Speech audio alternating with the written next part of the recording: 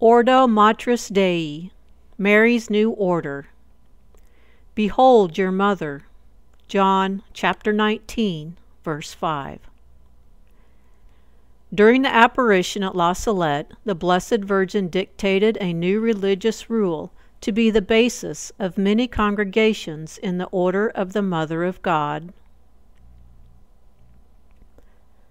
The rule of the Mother of God consists of 33 short paragraphs. The text is available at the Marian News website.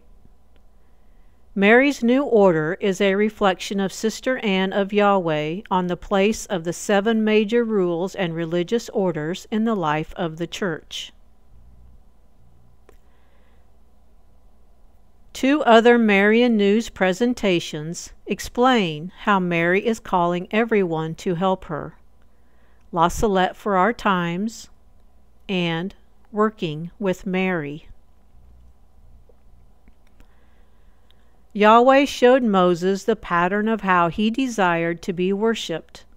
The outer courtyard which surrounded the temple was the place where the priests, the Levites, and the lay tribes offered exterior worship of psalms and sacrifices. The interior of the meeting tent, or temple, represented interior worship. Yahweh prescribed that images of angels be embroidered on the curtain. In this heavenly space, angels joined Israel to celebrate the love of God. Also in this interior room is the altar of incense, the table of showbread, and the menorah or lampstand. The priests took turns offering incense on an altar morning and evening. The lay tribes offered 12 loaves from their labor every Sabbath. The Levites kept the 7 lamps on the lampstand continually burning with oil from the tithes and labor of the lay tribes. In the old Israel, Levites sang psalms in the temple, assisted the priests, and instructed the people. In the new Israel, consecrated religious fulfill the role of the Levites. The Levites kept the 7 flames lit on the lampstand. This provided light for the priests and served as a symbol of Israel's unceasing devotion. The Holy Spirit illuminates the living temple with 7 charisms of consecrated life. Religious consume themselves in unceasing service and devotion. The first flame on the lampstand represents the rule of Saint Albert. From the days of Elijah, men felt called to consecrate themselves to chastity. Freed from personal family obligations, they lived in solitary caves to contemplate God and to beseech His mercy upon the family of the world. The early Christian monks were known as the Desert Fathers. During the Crusades, Saint Albert, the Patriarch of Jerusalem, was asked to codify a rule for the monks living on Mount Carmel. Today there are active and contemplative congregations attached to this rule. The second flame on the lampstand represents the rule of Saint Basil.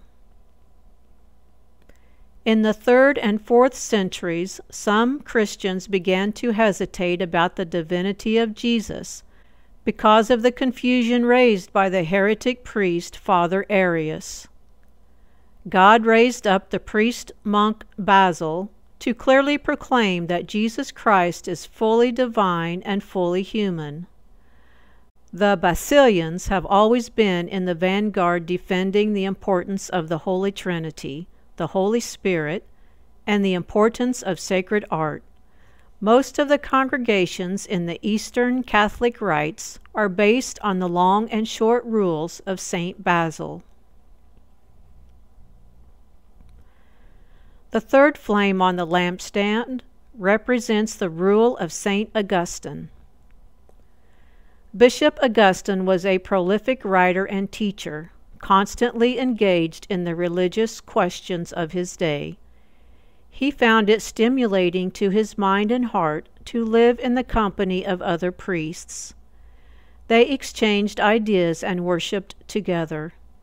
Countless congregations take their inspiration from St. Augustine. St. Dominic began religious life as an Augustinian.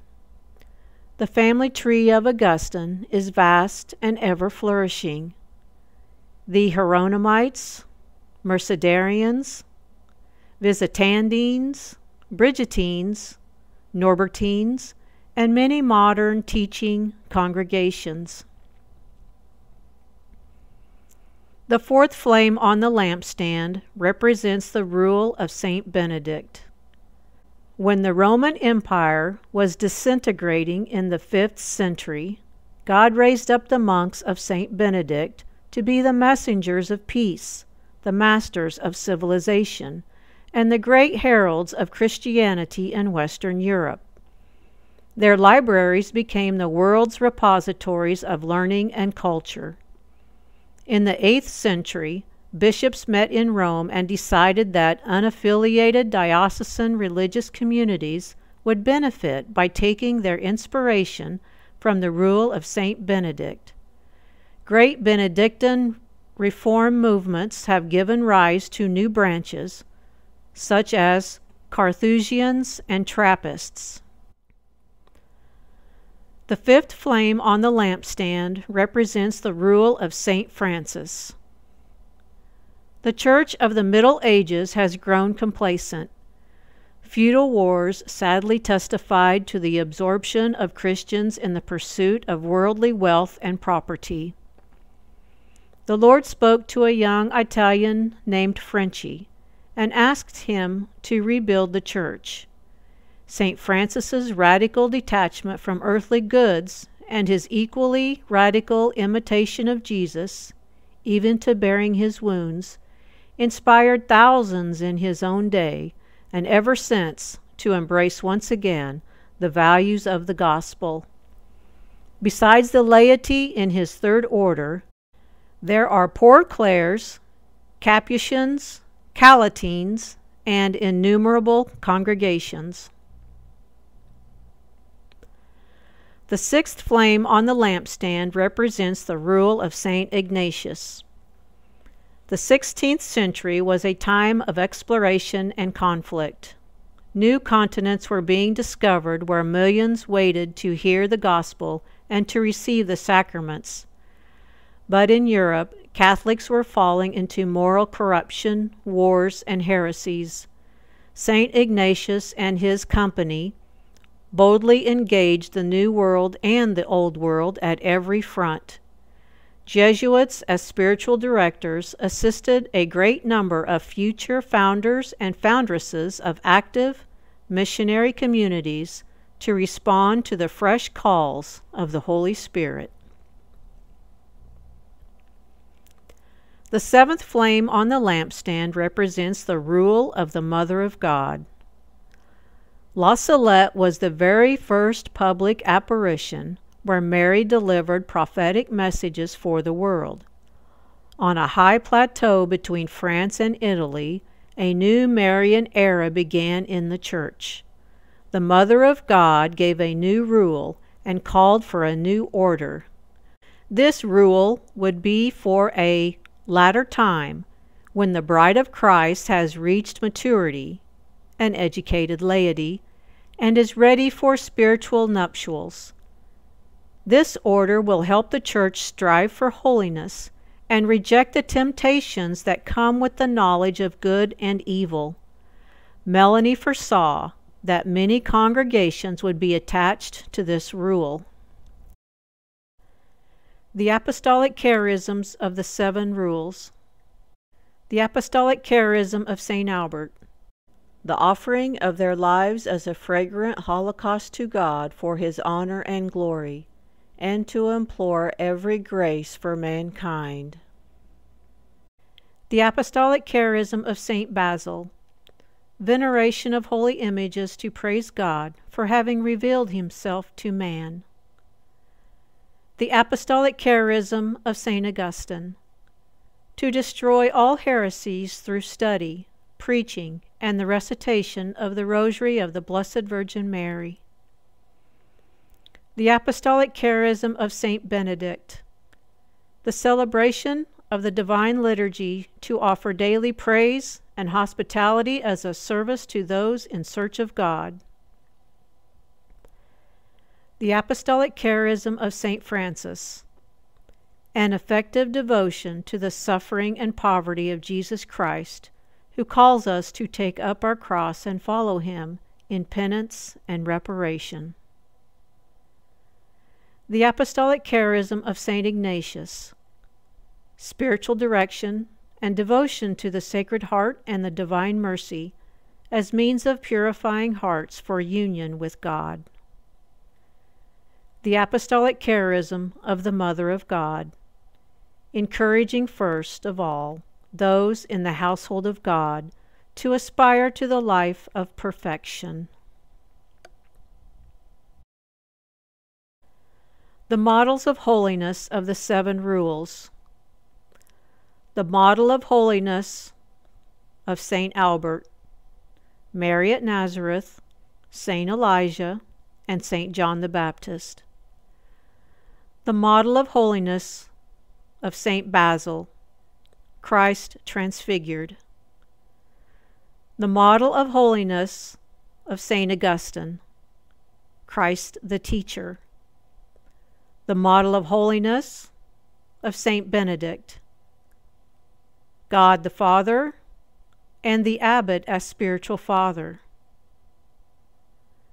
The model of holiness of Saint Francis, Christ crucified, meek and poor. The model of holiness of Saint Ignatius, Christ the merciful pilgrim. The models of holiness of the Mother of God, Mary, Queen of Apostles and spouse of the Holy Spirit, and Saint Joseph, King of the Holy Family and spouse of the Gebirach. The Beatitude emphasis of the Seven Rules. The Beatitude emphasis of Saint Albert is purity of heart. The Beatitude emphasis of Saint Basil is meekness. The Beatitude emphasis of Saint Augustine is hunger. The Beatitude emphasis of Saint Benedict is peacefulness. The Beatitude emphasis of Saint Francis is poverty. The Beatitude emphasis of Saint Ignatius is mercy. And the Beatitude emphasis of the Mother of God is mourning. Prayer emphasis of the Seven Rules. The prayer emphasis of Saint Albert is spiritual repose in the transcendent God. Prayer emphasis of Saint Basil is spiritual illumination in the contemplation of the ineffable face of God.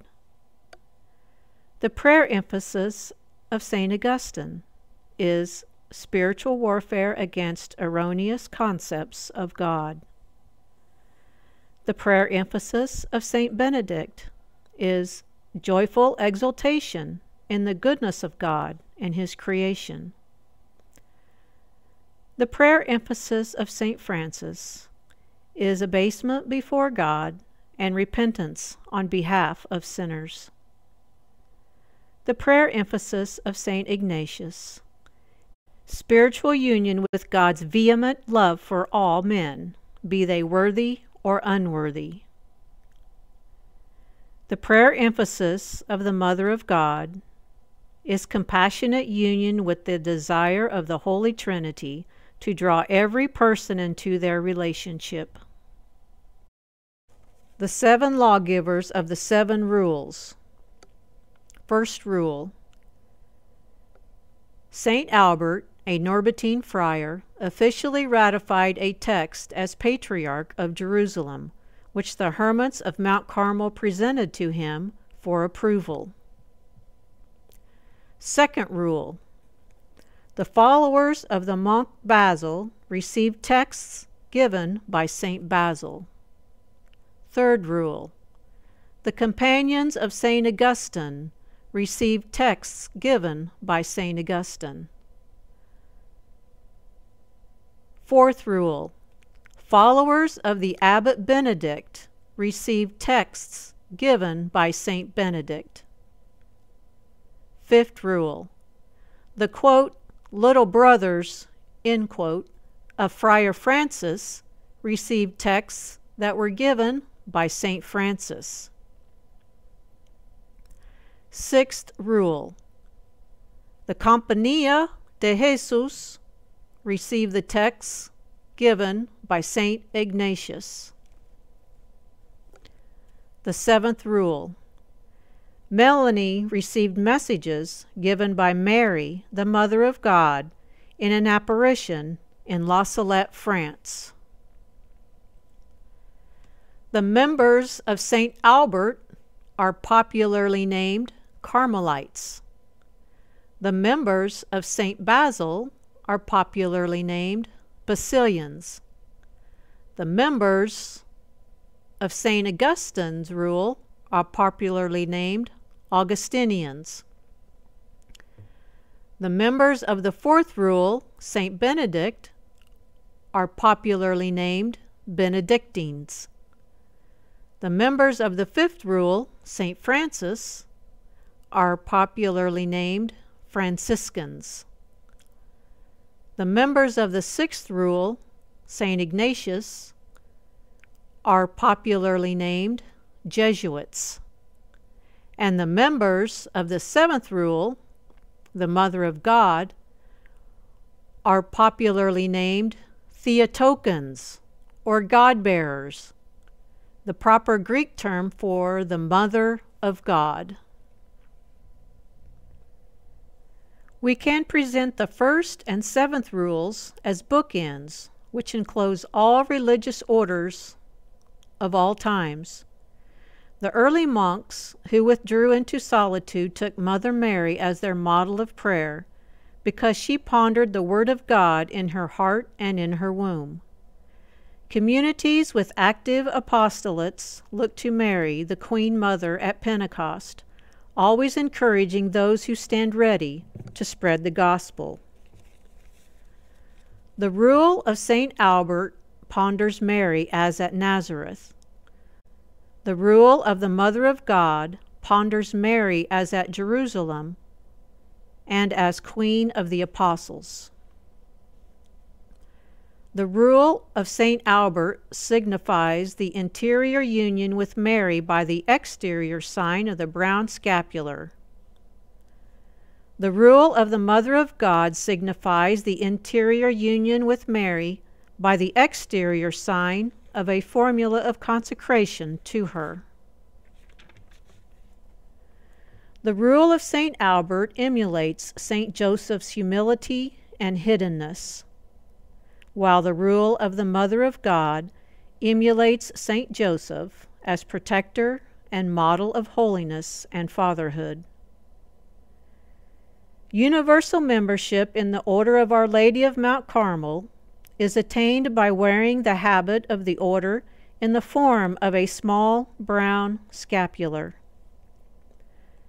Universal membership in the Order of the Mother of God is attained by personal consecration to Jesus through the Immaculate Heart of Mary. The Blessed Virgin Mary embraces the members of all the orders with the two, quote, hands, end quote, of the first and seventh major rules. The visual image of 7 flames was only employed here on the menorah to illustrate the historical sequence of the lighting of the one lampstand of God's temple. Yahweh instructed Moses to make a golden lampstand in the form of a blossoming almond tree. The Hebrews called the almond tree the watcher. The almond was the first to bloom, so it seemed to be on the lookout to announce the new time with its bright buds. Prophets and religious are watchers because they stand apart from society to climb in spirit to see what enemies or temptations are on the horizon, so as to warn the people to repent. Angels and religious are watchers because they live in chastity to be fully available in God's service and in battle with spirits of evil. It's a challenging task for laypersons to trace their lineage, generation by generation, back to their original parents to show the branches of their family tree. Likewise, it's a challenging task for religious to trace their lineage, congregation by congregation, to their original rule to show the branches of their family tree. Names of congregations can be modified as they move from diocesan to papal status. Congregations branch off to attend to special apostolates, and some disappear into history. Some congregations remain independent. Others organize into orders. Canonical categories are not always consistent from century to century, or diocese to diocese, and fires and wars destroy written records. Elder children blaze the trail, so to speak. The youngest child is naturally precocious, having the advantage of experience gained by the elder siblings. Therefore, it's only to be expected that the seventh rule demonstrates a certain maturity. The seventh rule is the first rule, to identify its spirit with the Holy Spirit, to refer to an order and give it a name, to be dictated from heaven, to be shown in vision, members engaged in apostolates, to gain papal approbation before it had members, to be addressed to female religious, to specifically designate the laity in the document, to legislate exposition of the Blessed Sacrament, to withhold Holy Communion from unworthy religious, to mandate humility and sweetness in relations among religious and in their relations with the laity, to prescribe that members wear a special crucifix which features a hammer and pincers. The symbol suggests that the risen Christ is pained by our sins or relieved by our virtues. The seventh rule holds laity in unique esteem. The first 6 rules mention neither nuns nor lay members. These categories evolved into second orders, third orders, oblates, etc. But in the order of the Mother of God, the lay members are regarded as intrinsically essential to the fulfillment of the charism and apostolate.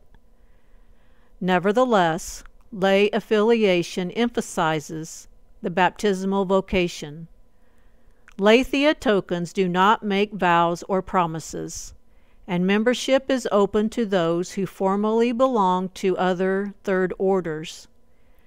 Marian orders are universal orders because Mary is the mother of the Church and the Lady of all nations. The last shall be first. The laity have previously been the last to be appended to the older rules. In the seventh rule, the laity are the first to initiate the Order of the Mother of God, at least at a grassroots level. Perhaps there is an analogy in the flowery paradise built by the children on the common pasture land at La Salette. It was on this spot that Mary seated herself as queen.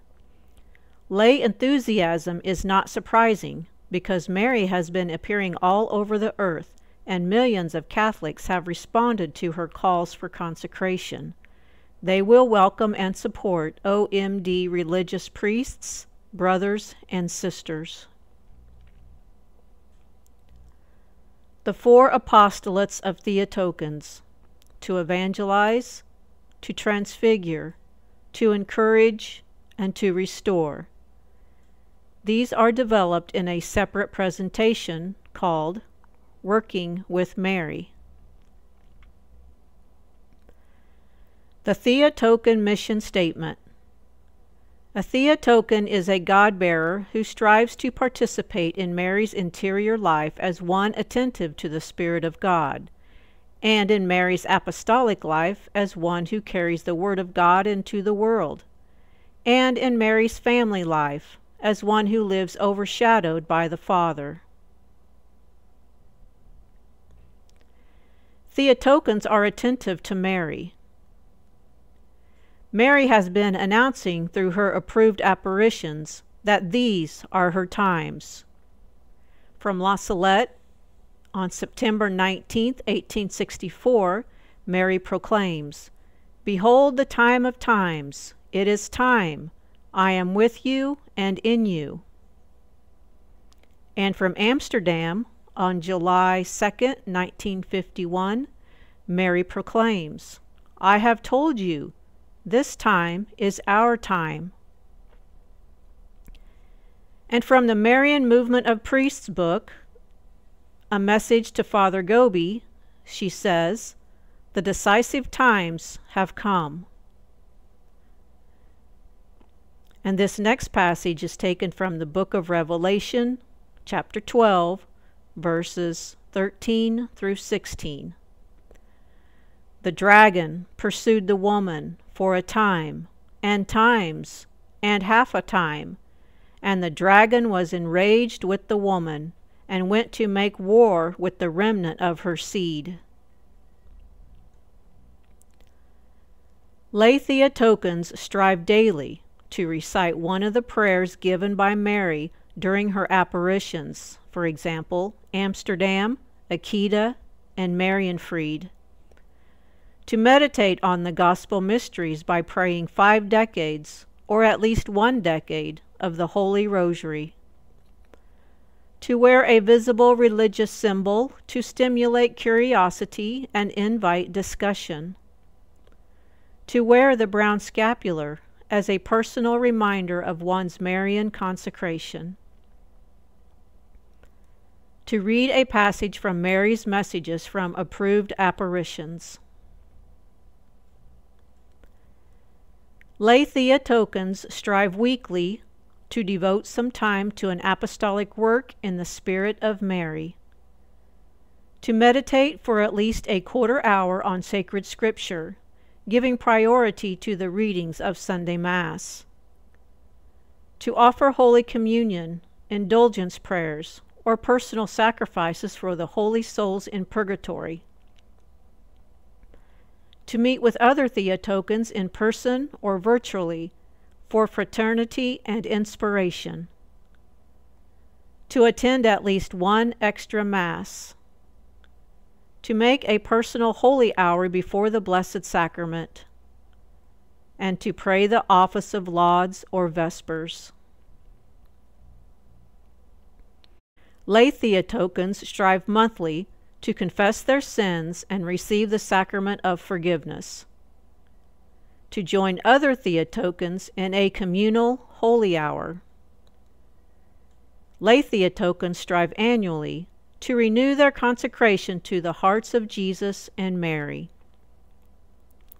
And this next passage is taken from the Marian Movement of Priests book, from messages given by Mary to Father Gobi.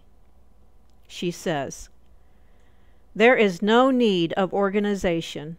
Everything should be simple, spontaneous, quiet, and fraternal. Theotokens who are consecrated religious must live in community. Priests and brothers will have their own constitutions. Sisters will have their own constitutions. In generations to come, there will be many congregations. Each community will begin, according to canon law, as a private association under the supervision of a diocesan bishop. Theotokens are the heirs of the Marian movement of priests. The initial task entrusted to the Marian movement of priests was to bring souls to the consecration to my Immaculate Heart. Taken from Marian Movement of Priests, message number 487. The subsequent task was to show yourselves to all as my consecrated ones, as the apostles of the last times. As apostles of the last times, you must announce with courage all the truths of the Catholic faith, proclaim the gospel with force, and resolutely unmask the dangerous heresies which disguise themselves with truth. And that message was taken from Marian Movement of Priests book, message number 451.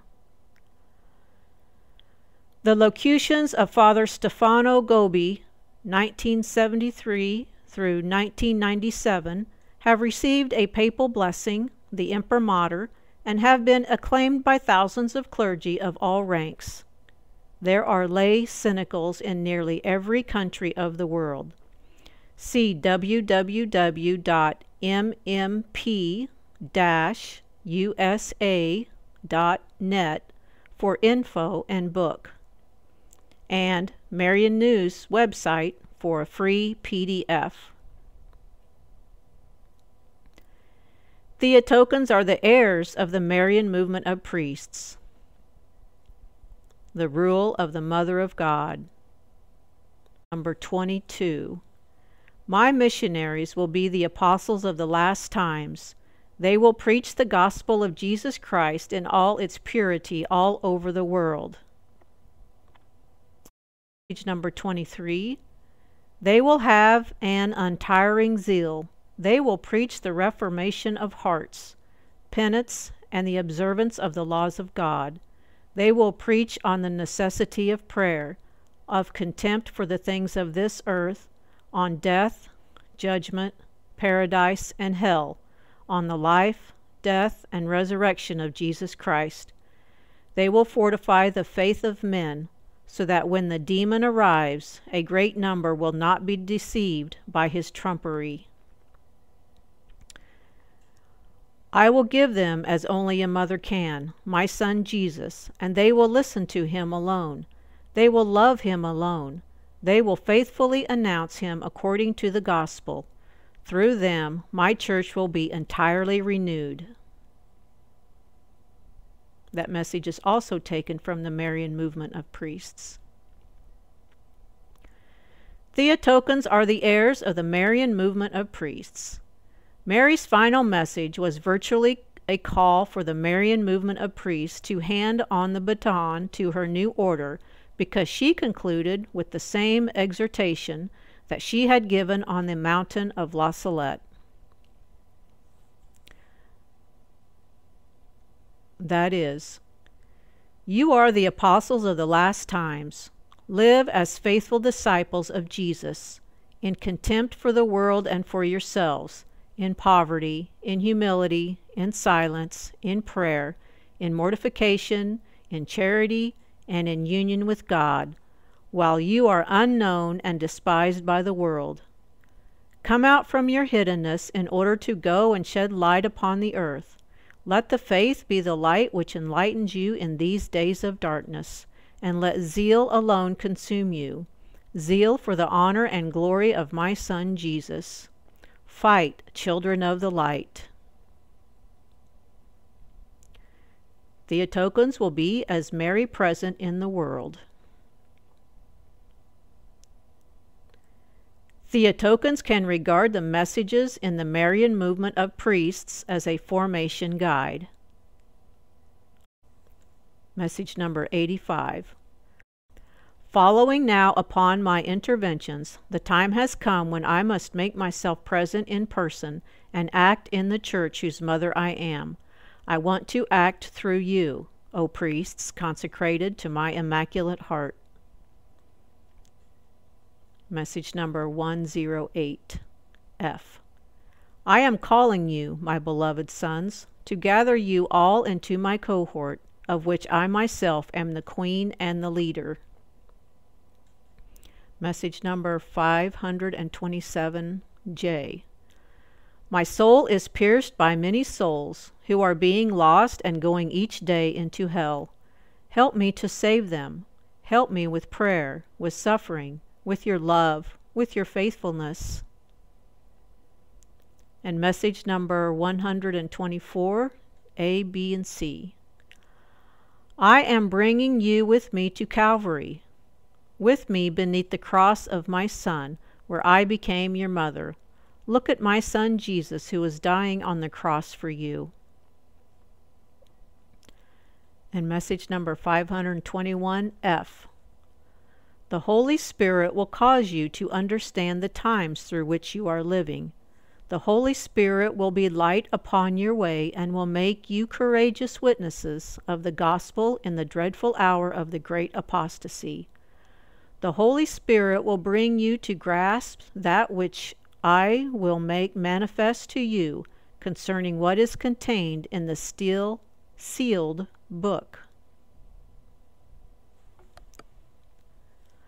From these reflections, it can be inferred that Eve, the mother of all the living, was the last to be created, the pinnacle and completion of the universe.